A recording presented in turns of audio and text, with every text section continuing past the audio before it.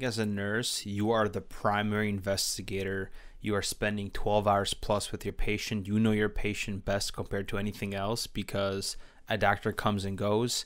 You're assessing them emotionally, physically, if they're in distress, what's going on. And that's why it's very vital for you to know what to look out for to determine fluid status. Oh, I gotta go. I've been working, told them please don't hit my phone.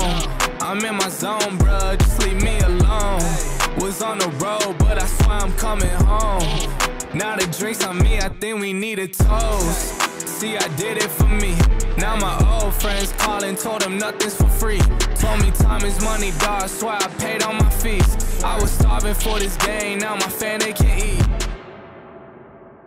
Hey everyone, welcome to the Cup of Nurses podcast. Here with your hosts Peter and Matt, two nurses on a mission to change this world, one conversation at a time. So let's jump right into it. But before that, if you find value in this show and want to join us on this mission, it would mean the world to us if you shared the show and leave a review. cupofnurses.com for all the latest merch releases, updates, info, and show notes of what are we up to. And you can find our lifestyle podcast on wearefrontlinewarriors.com. Let the show begin. On this episode, we are going to talk about how to determine your patient's fluid status to make sure they are euvolemic and in homeostasis. A lot of things go into maintaining fluid status. A lot of people suffer from different cardiac issues. Heart failure is definitely a big trending topic here in America, and heart failure is probably the number one contributor to fluid overload. Many times people come in through the hospital, through the ED for a CHF exacerbation that was caused by fluid overload, and then we have to figure out how much fluid they have on them and how do we get this fluid off of them, which is usually done with some Lasix or some kind of diuretic. So the first two things is what is hypovolemia versus hypervolemia. So hypovolemia refers to the lack of fluid. There's way too little where you're experiencing potentially symptoms such as syncope, maybe feeling a little bit oozy, or you might be having a low blood pressure. So any single time you have hypovolemia, you're going to maybe have symptoms such as vomiting, diarrhea, loss of fluids, maybe even due to the blood, or you might be on Lasix, diuretic therapy, or you might be having issues with albumin where you're third spacing and leaking fluids out and it's causing edema. The opposite of that is going to be hypervolemia.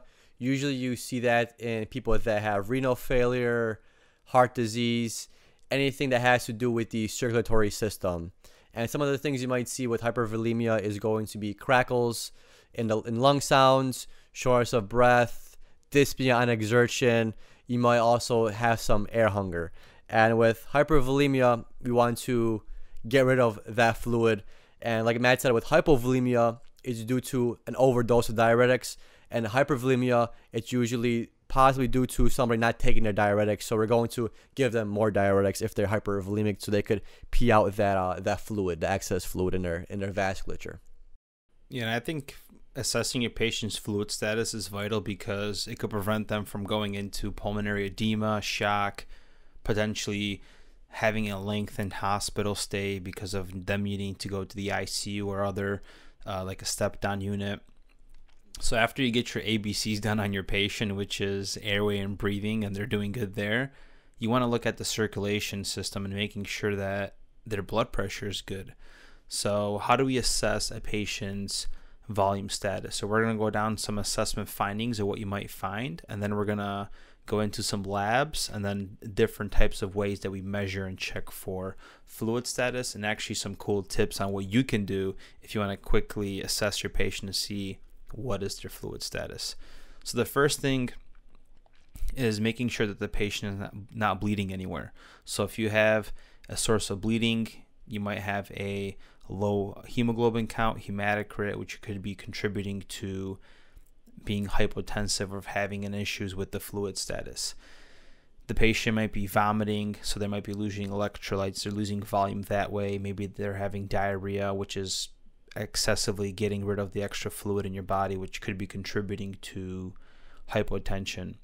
And another one is patients that have fevers and they are very diaphoretic, we don't understand how much we lose volume when it comes to just having a simple fever. I know when we go to the sauna, sometimes we come back and weigh ourselves and we're down like a pound or two. So just think about how much fluid your patient is losing if they're having a fever for 12 hours and the freaking bed sheets are soaked and all that. So keep those in mind if you want to assess your patient's fluid status. So a fever could mean tachy, but the tachy could also mean that they're losing fluid and we need to replenish it. Another good place to look for what's affecting your patient's volume status is going to be their urine output and their color. Is it very yellow? Is it straw colored? Is it clear? Are they peeing out a lot? Certain conditions like diabetic ketoacidosis or diabetes insipidus, you're going to have a lot of changes with the volume. So you want to look at the urine. Is it really, really dark and amber? That usually signifies that there's some kind of hypovolemia going on. You gotta rehydrate them. Another good place to look is going to be, like Matt said, the heart rate. Tachycardia usually signifies a hypovolemic status. Usually if, for example, people are bleeding out, they get tachycardic because they need that volume, so we give them some blood to combat that. Lung sounds is another place to look at. If they're fluid overloaded, you're going to hear crackles, rhonchi.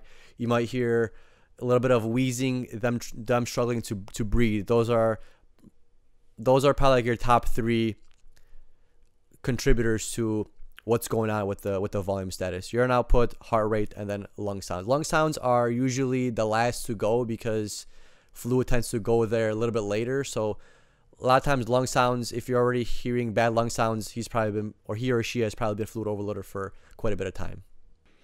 I remember from nursing school, you could also assess your patient's heart sound, like at the gallop rhythm, to see if they're in fluid overload. But let's be honest, man, how many times have you heard a third extra sound on top of the lub dub that you're like, I think my patient's in fluid overload? So there's so many other things that will lead you to the assumption that, hey, I think I need some fluids, or hey, I think my patient's fluid overloaded. You could also check cap refills, and I think that's not as indicative of things. But you could look at the oral intake that your patient has been taking in, and you could be assessing their mucous membrane to see if they're moist actually or if they're dry. If they're a renal patient, we're going to be checking daily weights. So if the patient is dry, they've been losing a few kilos, your urine output's low, we can start kind of building the assumption that we need to add fluids on. And that happens a lot with fluid restrictions for the heart patients, and we diurese them so much and their mouth is dry, or sometimes they take salt tablets, but that's for another issue. And the cardiologist never wants to give us fluids.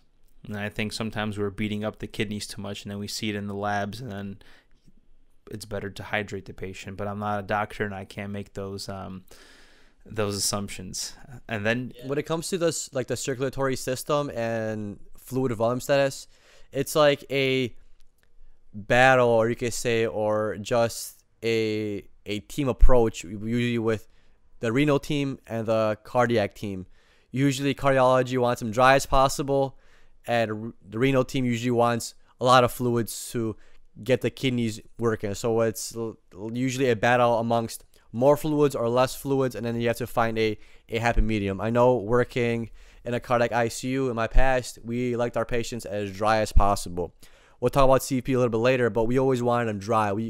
Because their hearts, because they were in heart failure, they weren't necessarily always in fluid overload. They just had a really, really bad heart, which them being in, for example, a normal fluid status was too much for them. They had to be drier than your average person for their heart to be able to keep up. Otherwise, they would get a CHF exacerbation. They would get real sick, and they could potentially die. So it was always interesting to see when you had a CHF patient come in with also renal failure, how the cardiologist and the renal team have to work together and figure out, hey, should we hold this Lasix? Should we give this Lasix?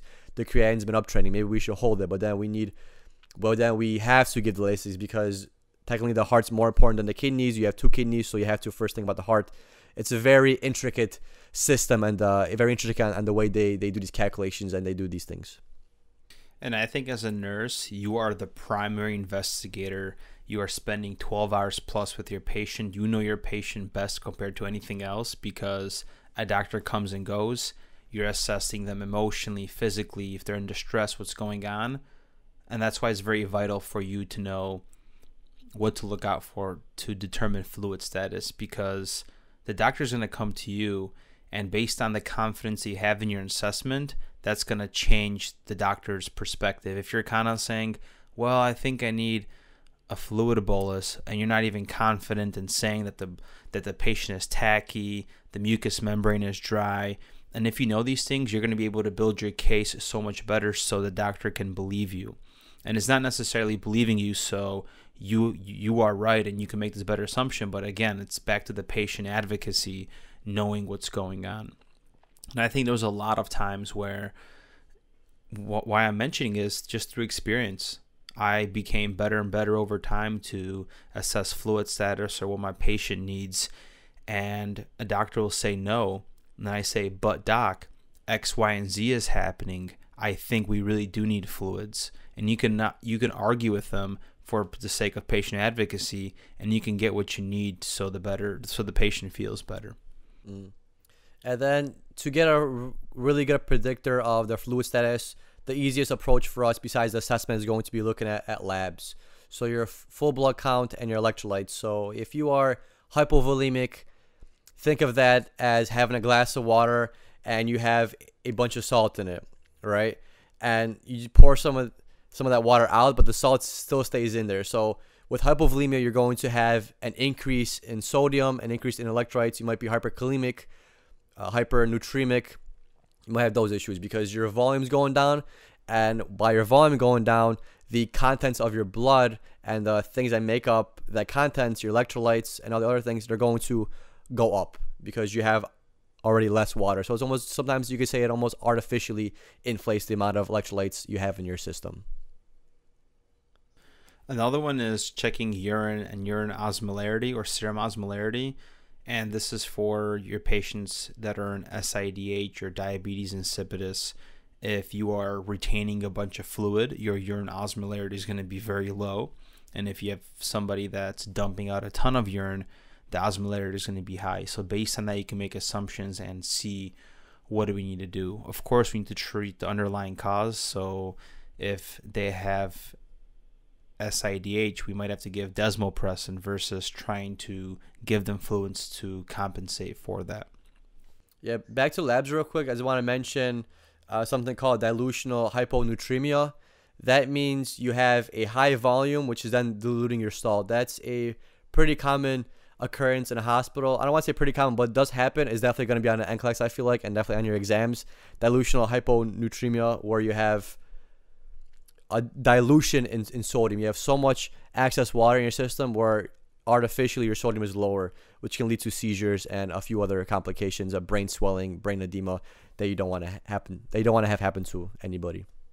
Yeah, another great marker is BMPs, which they'll check for your congestive heart failure patients. So if you have somebody that is in fluid overload, the heart is stretching out a lot, releasing that hormone BMP that you're going to be able to see and determine that, hey, we need to diurese this patient.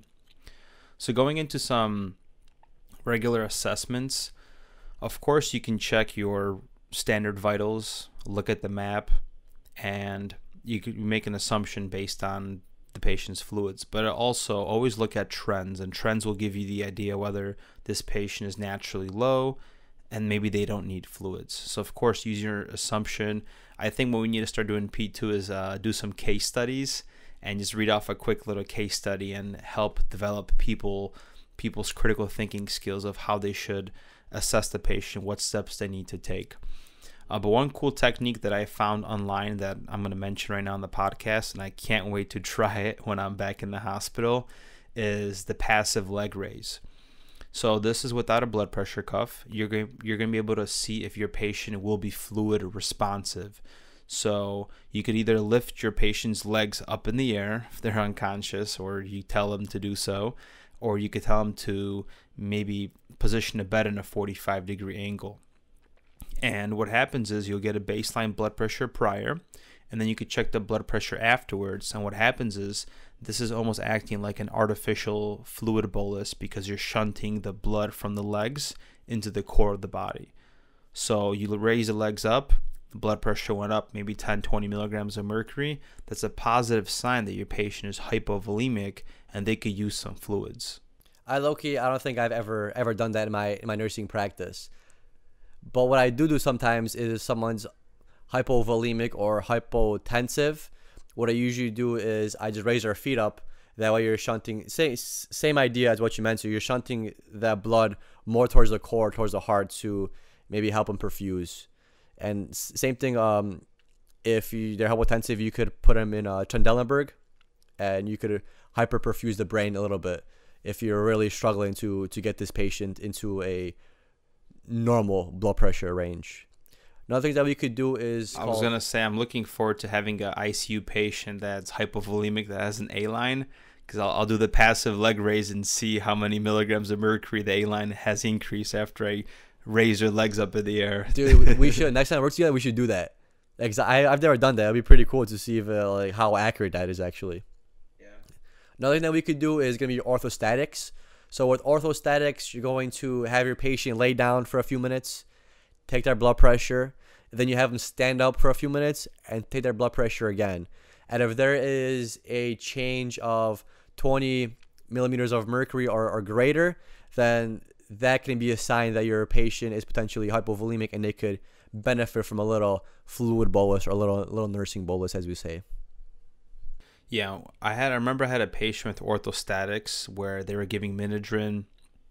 They couldn't figure out why this patient was in the 70s after standing up for 2-3 minutes. So a lot of things we didn't mention in the assessment as well is if you maybe tried fluids and different interventions and nothing else is working, we should look at the patient's medication history or the current medication that they're taking on and seeing what we can omit to see if there's a change. What if it's the metoprolol that's causing issues? Maybe we should cut the dose. Do they still have to be on specific antihypertensives? What if it's a male patient that has BPH and they're taking Flomax, which is causing you to be hypotensive as well? There's also other medications that I usually read in the chart, like the psychiatric ones that could cause other issues. But that's out of my scope of practice of remembering all the crazy drug interactions that are happening. But yeah, things to keep in mind to develop your critical thinking skills on what else might be going on as the detective that you are as a nurse to figure out, we got to get this patient out. Why is he hypotensive? And we troubleshooting. Another one that you could do is called jugular venous pressure. So with this one, I think you can also refer to this as JVD, jugular vein distension, if I remember it correctly. So basically you lay a patient down at a 45-degree angle and you have them turn their head slightly to the left, and then you assess the jugular vein. And if it's protruding or if it's sticking out more than you can see on an average person or other patients, that can be a sign of hypervolemia, hypertension. It could also be a sign of CHF, of heart failure. So hopefully you don't run into something like this, because if it's undiagnosed, guess what? You just caught somebody in a heart failure. And sometimes people have really, really bad heart failure where you can see the JVD just when they're sitting normally. The jugular vein just sticks out on both sides because there's just so much fluid there and so much tension that it literally just protrudes. And it's definitely very, very noticeable, especially in the late stages of heart failure. Another one that you can use, which is pretty common in the ICU, so we're going to start getting into more invasive lines that we use in the ICU to assess pressures. So one of them is the central venous pressure, CVP, and that's directly connected to the main central venous pressure that's closer to the heart, where we can monitor the patient's fluid status. So this checks preload, which is the amount of volume that's in the ventricles after after the systolic phase in diastole. So what happens with CVP, a normal one is 8 to 12. And if it's too low, that means we should be giving fluids. If it's too high, they're fluid overloaded.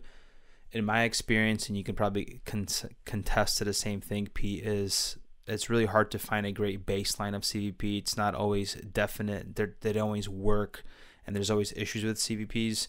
So what I always say is just follow the trend.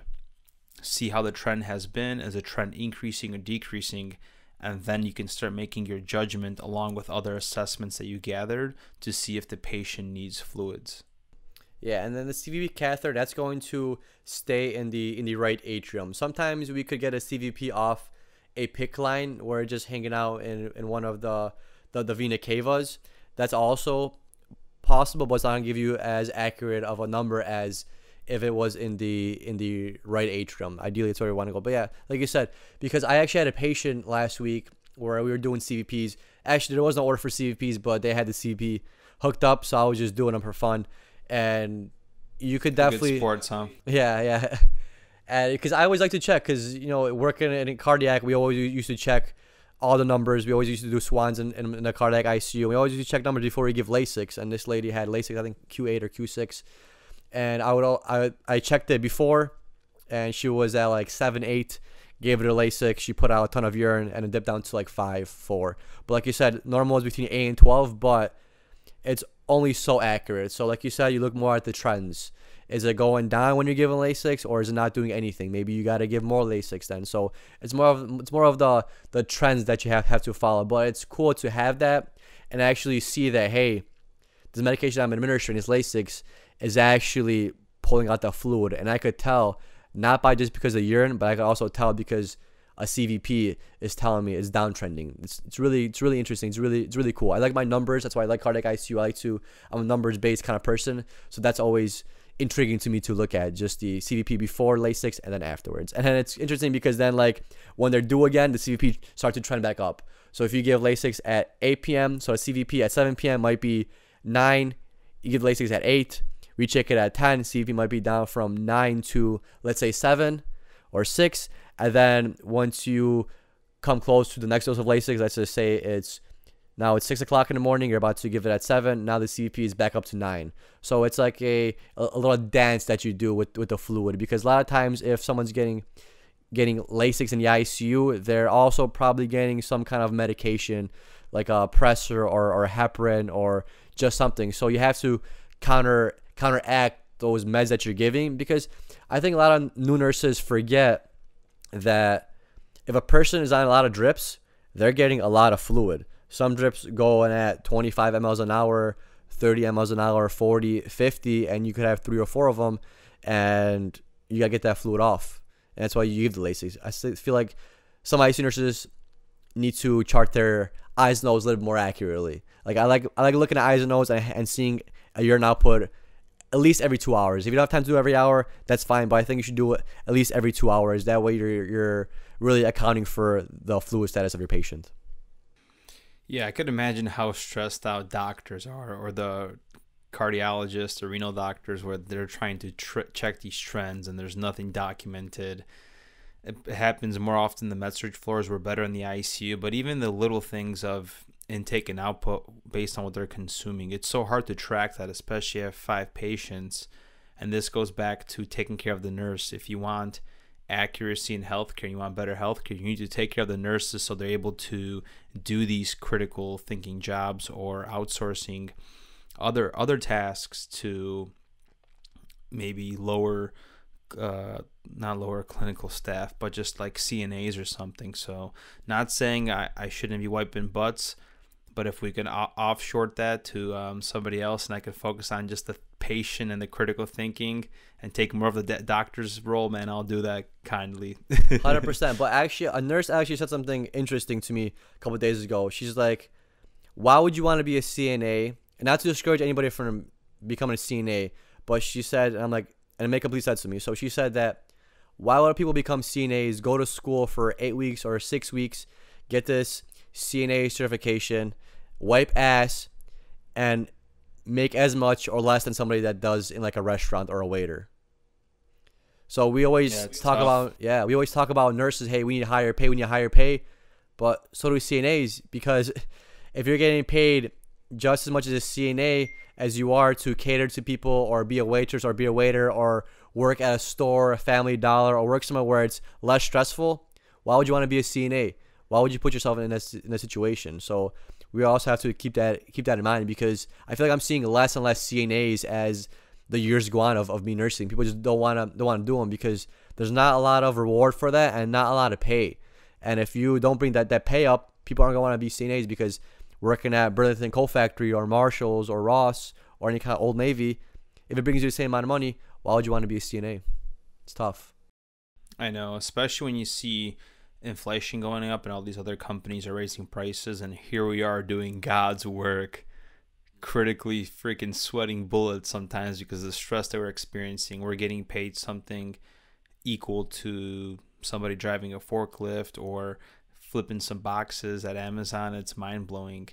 So yeah, we need to advocate that for the future. A couple nurses for healthcare 2024 representatives, man. Everyone's getting raises, baby. Yeah, let's do it.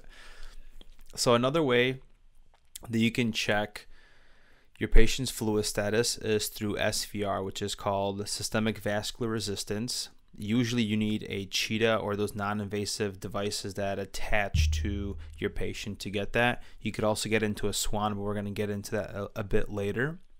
So if you have these non-invasive management devices in the ICU, you can check an SVR, and that checks the afterload of the ventricle. So what is the resistance that the left ventricle needs to push out this volume across the whole entire body? So our normal SVR is between 900 to 1400 dynes per second, I believe is the measurement. So any single time that your SVR drops below 900, your body is experiencing dilation and your vessels are very relaxed. So that could be either a good thing or a bad thing, depends if you have a septic patient. You could also have an SVR that's very elevated. So anything above 1500, that means that your body is clamped up and the resistance is high, which makes sense, right? Vasoconstriction. So that could be a good thing. Your body could be compensating to increase the blood pressure. So if you have an SVR that's very high, chances are your blood pressure is being compensated artificially by this high SVR that's clamping down and squeezing the rest of the blood. That can be possible. You also might have a case where your SVR is very low and the blood pressure is low as well. Well, usually with sepsis, what happens, because of the bacteria, you are experiencing vasodilation from the cytokines that are being broken down. In those cases, that patient is probably going to be in the ICU, because we need to do some vasopressors to help increase the SVR by clamping on the peripheral vasculature. I'm glad you brought out the vasopressors, because when I was a new grad, I was always thinking of SVR. I was always like, why is everyone's SVR always so high? I'm like, oh, it's probably the heart failure. But then I realized, like, hey, these people are on pressors, so that's why their SVR is higher, because they need a higher SVR to push that fluid through their system. And then it was like a light bulb moment. I'm like, they don't have a high, yeah, they might have a high SVR because of the heart failure, but they have an even higher SVR because not only the heart failure, but they're also on pressors. For some reason, it just wouldn't click for me until maybe a few months in. Like, I wasn't ever able to figure out that why is their SVR high, why is their SVR high, and I realized, hey, they're on pressors. It's going to be high. Yeah, when I first started working in the ICU, man, I didn't even care about those numbers. And that's what it is. You just start developing your scope of practice and your assessment skills. So when you start off, maybe you're just going to focus on the main stuff that you need to get by your shift. You could play the poker face and you could tell the cardiologist the SVR, and to you it doesn't matter. And then eventually you get better and better and develop this skill set, man. Even like the cardiac indexes stuff, man. Whenever I was in the heart room helping somebody out, I was just like, God, cool shit going on here, man. But I don't know what's going on. It just, it took time. Yeah. And now we're going to talk about Swan-Ganz catheters. So I worked with Swan-Ganz catheters for like the first couple years of my nursing career, and those were the scariest but the coolest things I ever worked with. Not on top of balloon pumps and LVADs, Swan-Ganz were real cool because you could get a bunch of numbers from a bunch of different pressures. So Swan-Ganz catheter, it goes through your vena cava and it goes through the right side of your heart, and it the tip lays in the pulmonary artery. So you get a lot of information out there. You could get the CVP, you could get the pressure in your right ventricle, you could get your wedge pressure, you could get your pulmonary artery pressure, and you could get a mixed venous, which mixed venous is blood drawn off the pulmonary artery catheter, where it's basically the last stop for the blood before it enters the lungs, before it gets reperfused with oxygen. So that is always a good indicator of how well your body is able to utilize oxygen. So sometimes people would have a very low SpO2. Yeah, very low SpO2 because they could be going septic. For example, when they're going septic, they're hypotensive, so the blood stays longer in your organs, so your organs take on more oxygen. So that's why you might see a low SpO2 because your body's using more of that oxygen. It could also be indicative of right-sided heart failure because your body is too slow to pump all this blood. So the same reason, stagnation. So it stagnates, so your organs are going to use more of the oxygen. And then if you have a high SpO2, maybe you're overly oxygenating your patient. It could be heart failure. It could be a number of things. But I always like swans because you get so much information from them. You can get your cardiac index, your cardiac output, which also signifies your fluid status. If you have a low output and a low index, you might be hypovolemic, or you might have heart failure. If you're super high, you might be a little bit overloaded. So I love swan ants. I used to work with them all the time. They're super cool. They're not used in all facilities because they're super invasive and high infection risk, but we used to put them in everybody. It's high invasive, highly risky, but it also gives you the best numbers and the best predictors because you can do the cheetah, but that's like an external thing. It won't always give you the correct numbers versus a pulmonary artery catheter where it's literally sitting in your heart and you're just doing numbers and you're paying attention to how they're changing. Beautiful, beautiful concept. Yeah, there's also the A-lines, which we didn't really talk about, but it's a standard thing. Just like with the blood pressure cuff, it's a continuous monitoring device that checks your blood pressure continuously. So just like a blood pressure cuff, you're going to have a map and a number. So any single time the map is falling less than 65, those are signs that sepsis is developing. Maybe we need some fluids, or we need to do something else like bump up the pressors in the ICU. So we could use that to assess things.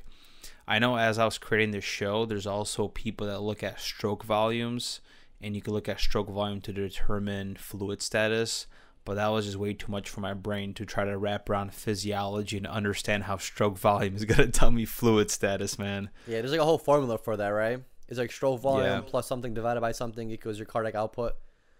Yeah. Like that. So those are, that could be for the ICU doctors if all the other assessments aren't working out for them. So yeah, and just like there's multiple ways to skin a cat, right? So there's multiple ways for you to check your patient's fluid status.